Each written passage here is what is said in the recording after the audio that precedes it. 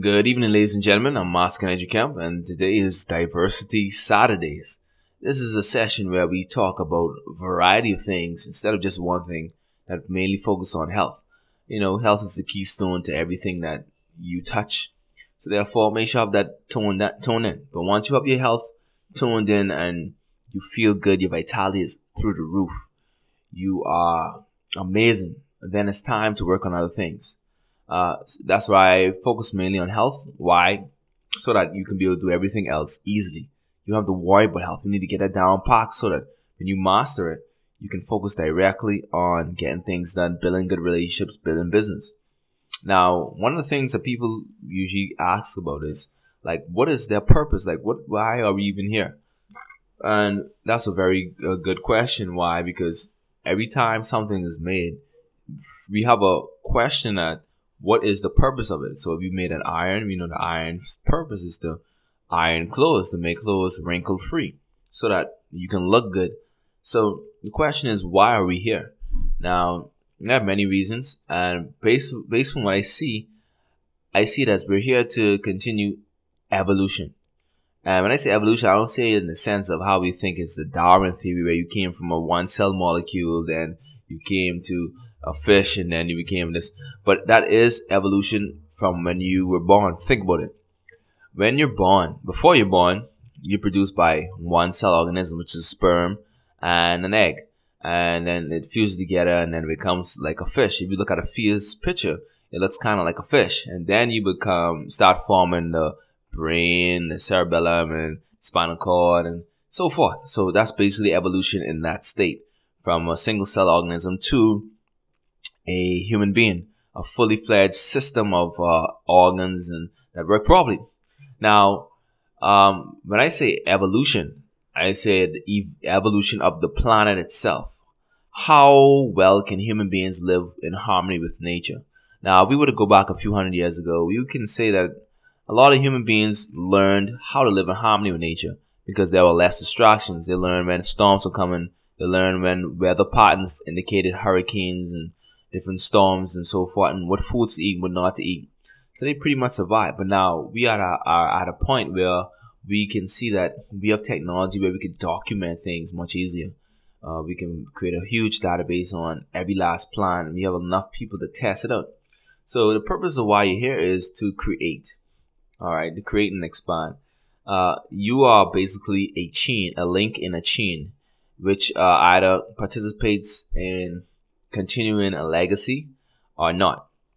So you have a reproductive capability. You're able to create offspring, and when you create offspring, this offspring is allowed to continue on the legacy. Now, besides being part of the reproductive chain, you also have an input, meaning that whatever you do can count or not. So, for instance, many people thinking that they're gonna leave it up to chance for the life to make their life count. They're gonna rely on an outside force, in order to say, hey, don't worry, I'm going to be blessed or successful if I keep believing. No, you have to do whatever you put out there. That's what you're going to get. And remember, whatever you associate yourself with attracts things that are associated with that association. So you understand? So the main purpose why here is to create. I mean, if you really think about it, there are 7.8 billion people, and then these people are of different races, although they all are part of the human race, but they are of different what you call origins, meaning that their genealogy is a bit different. That's why us black Negro people, we have this type of hair, which is amazing. It's like a sponge, especially when you pick it up. I like my spongy hair. I grow my hair. But then you have Asian people, the hair much thinner and softer. And then the you have the Neanderthal or / the Caucasian or Caucasoids. And then the melanated people, which is us, and the Indian, which is the red man, and so forth. So when you look at everybody, like, we are all here with hands, eyes, and voices. We're here to create. Now, the thing is that you realize that you're only here for a particular season, meaning that you could probably pray or be able to live about 120 years old or more, all depending on how well you can take care of your body. But we do realize that after that point in time, then you have to leave, and then you may come back in to the system with another body. But besides that, you know your purpose is based upon what the systems look like. Like I said, what's the purpose of a roach? Like a lot of people hate roaches. They see them, and they just stomp them, and you realize that roaches continue coming into the system. You know, so that's a very interesting question. So once you get healthy, then you have to ask, what is your purpose? So the purpose for you is to create whatever birth vision that you have. Now, how do you know this birth vision? This birth vision comes with you, pre-installed into your genetic DNA, and you only activate this by following the inside voice. The inside voice is that voice that tells you what to do, and it gives you particular feelings. So you have to let your feelings guide you. Like you say, man, I feel like I'm supposed to do this. I just feel like I'm supposed to do this. I'm supposed to do this. So whatever that feelings, you have to expand, and you have to ignore all outside voices and follow that inside voice. That's your internal compass, your internal guide.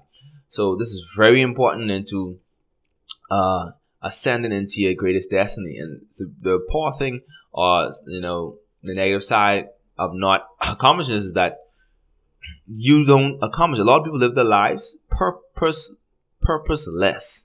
All right, and when they live their lives purposeless, then they become a total failure. Their spirit, after they leave their body, sorry, just had dinner. Their spirit, after they leave their body, is unhappy. They didn't get to receive what it's supposed to receive. So the earth is said to be a school where you come here to grow the spirit. And the only way you grow the spirit is to have the experiences that came with you at your birth vision, meaning that the experience you're supposed to create. So when you fail to create, you're actually destroying, or your spirit is withering away.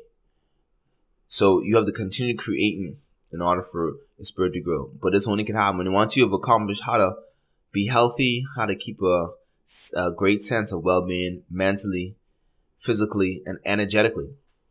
And also, another way to know your purpose is whatever you see yourself good at.